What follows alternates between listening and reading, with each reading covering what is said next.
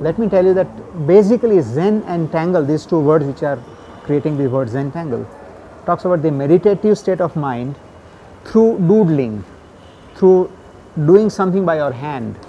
When you are making the small little strokes and converting them into some kind of patterns and then putting those patterns together to create this beautiful piece of art called Zentangle. It has a great impact on child's formative stage. The child has been grown up with a very distorted sometimes state of mind because the child's attention span has come down.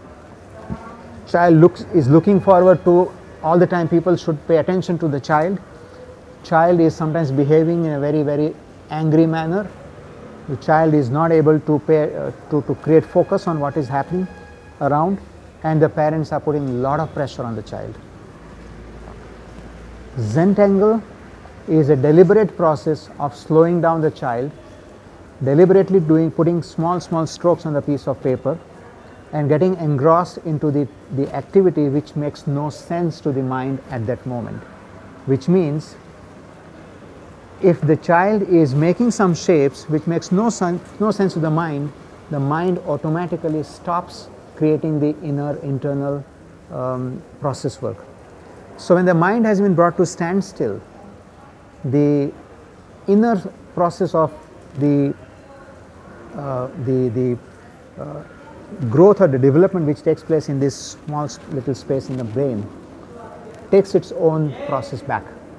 It gets back onto the rail, and making this regular habit for children can produce results like the child can become calm.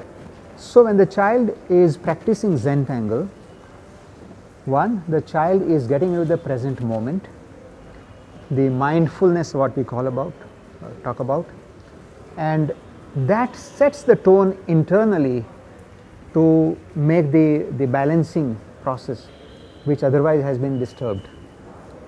And if it is brought in the classroom, when the children are making a lot of noise, for example, and the teacher says, come on, let's have 5 minutes of Zentangle, and the children bring out their notebooks or diaries or wherever they are doing, and the teacher initiates that, and you will find that children become absolutely quiet.